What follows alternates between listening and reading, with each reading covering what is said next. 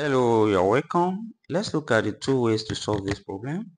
When we have nth root of x, here we can write this as x raised to power 1 over n.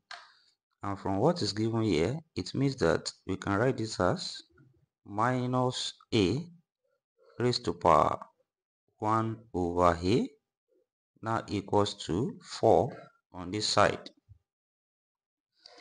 And from here, let's remove this 1 over a. It implies we multiply both power by a. So we have minus a raised to power 1 over a multiplied by a here, then equals to also 4 raised to power a on this side, which implies that here this multiplies and a cancel each other. So we are left with minus a, which is equals to 4 raised to power a. From here, let's divide both sides by 4 raised to power a. So we have this side by 4 raised to power a, and also this side by 4 raised to power a. Here 4 raised to power a we cancel out, we are left with 1. Then here we can rewrite this as minus a times 1 over 4 raised to power a now equals to 1 from here. And also applying the law of indices, when we have 1 over a raised to power n, this is same thing as a raised to power minus n. So here we can write this as minus a times 4 raised to power minus a now equals to 1 from here. And from what we have here, we can write 4 as, from when we have exponent ln a equals to a, we can write 4 as exponent ln 4, and that will be equals to 4. So applying what we have here, it implies that here we have minus a exponent ln 4, then multiply by minus a here equals to 1. And from here, we are interested in using the w Lambda function. Lambda w function, when we have w alpha exponent alpha, here this will be equals to alpha. Here the exponent, the power here and the coefficient here are the same. So it implies here that we need to make this power to look like this coefficient. Now from here, this is same thing as minus a exponent minus a ln 4 equals to 1. Now the difference here is that we have ln 4 up here. Then to make this one have ln 4 as well, let's multiply through here by ln 4. Then this will become minus a ln 4, then exponent minus a ln 4, and on this side we have 1 times ln 4, and that will give us ln 4. If you are enjoying this class, give a thumbs up and subscribe to my channel. Thank you. Now let's apply the w Lambert function on both sides. Then here we have w into minus a ln 4, then exponent minus a ln 4 here equals to, here also we have w into ln 4 here. And when we follow this pattern here, what we have here will reduce to minus a ln 4, which is equals to, here we have w into ln 4.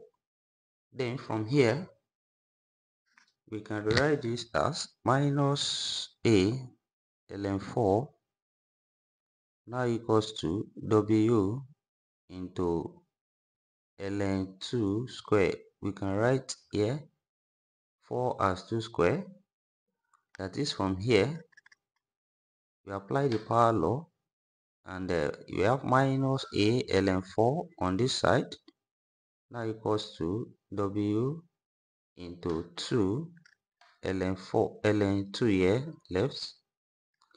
And also here, 2 here can be written as exponent ln 2, same thing as 2, which implies that here we have minus a ln 4 now equals to w into, let's write this ln 2 first, then 2 now written as exponent ln 2 from here. And when we look at the w function we have, which is w alpha exponent alpha, same thing as alpha from here, it implies that the power and the coefficient here are the same. So it implies that here will simply be ln 2, and we have minus a ln 4 will now be equals to ln 2. And from here as well, we can write 4 here as 2 squares. So we have minus a ln 2 square equals to ln 2 from here. And also applying the power law here, 2 comes here, we have minus 2a ln 2 now equals to ln 2. Now divide through by ln 2. Here ln 2 we cancel here, we have minus 2a. Also ln 2 divided by ln 2 we have 1. Then here to get a divide both sides by minus 2. And minus 2 cancel out. Here we have a now equals to minus 1 over 2. So we have the value of a as minus 1 over 2. Then let's use another method. From what we have here, which is also written as minus a raised to power 1 over a, which is equals to 4. Now let's represent 1 over a here with a letter. So let 1 over a be equals to minus x. Then it implies that a here will be equals to, when we take the reciprocal on both sides, a will be equals to minus 1 over x. And also when we multiply both sides by minus a now will now be equals to 1 over x. So now let's apply this change of variables here to what we have. Then here we can write minus a here as 1 over x. So we have 1 over x now raised to power, here 1 over a here we can write it as minus x raised to power minus x now equals to 4 from there. And also from what we have here, we can write this as x raised to power minus 1, then raised to power minus x now equals to 4 on this side. Then when this power multiplies from the law of indices, minus times minus become plus. So we have x raised to power x here now equals to 4, which we can write as 2 raised to power 2. Now clearly from here we discover that x will be equals to 2 from here. Then since we are finding here, we can recall that from this place here we have a to be equals to minus 1 over x.